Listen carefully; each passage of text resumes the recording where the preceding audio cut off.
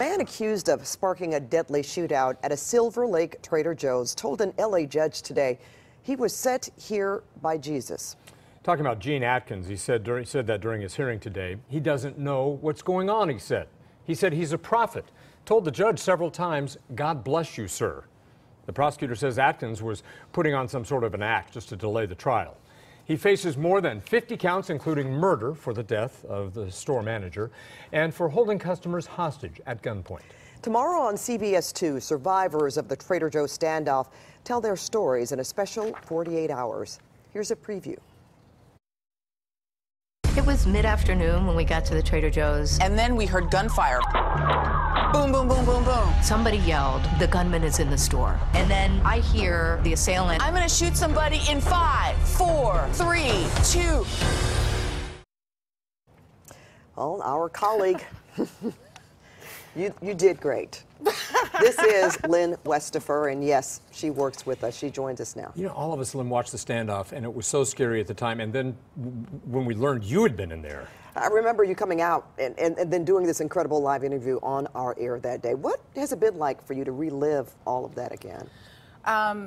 Honestly, it's hard. Yeah. It's really hard. You were gone for a while. I was off for 10 weeks. 10 weeks I was off, and initially I thought, you know, I'll take a couple days off and I'll come right back. And then when I did that live interview, I was definitely in shock, you know, and it's hard for me to listen to it now because I can just hear the adrenaline. But doing the 48 hours interview was very cathartic in some ways because I believe it will help people. I believe that this is going to keep happening, and that I heard the voice of someone who had told me about an experience when he ran.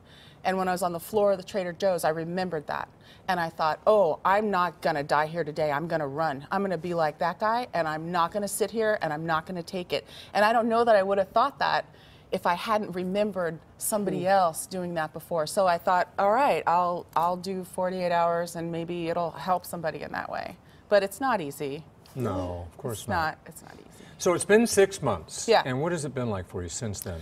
It has been very interesting.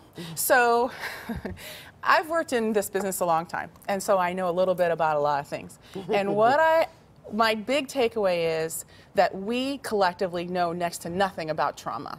We have a culture that seems to have an endless tolerance for violence, and yet we know next to nothing about what that does to people. And I have learned from the inside out that it's physical, it's emotional, and it's spiritual. Everything gets blasted. For me, my experience, everyone's different, but in my experience, it was I got wrecked by this, and I didn't see anybody die. There are way scarier situations that people can be in, but I just hope.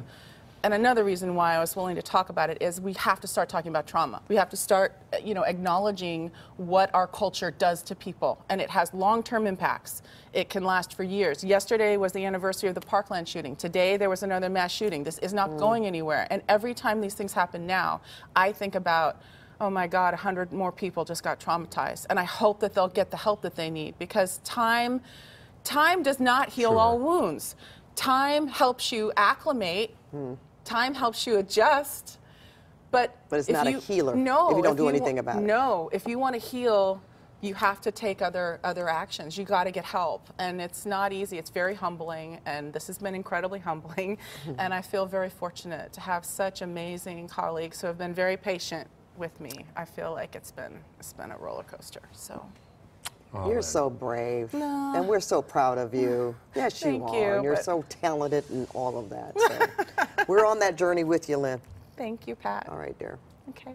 Thank you, Lynne, for being with us. And you can see Lynne's story and those of the other Trader Joe's hostages on 48 Hours Live to Tell. That's this Saturday right here on CBS2 at 10 o'clock.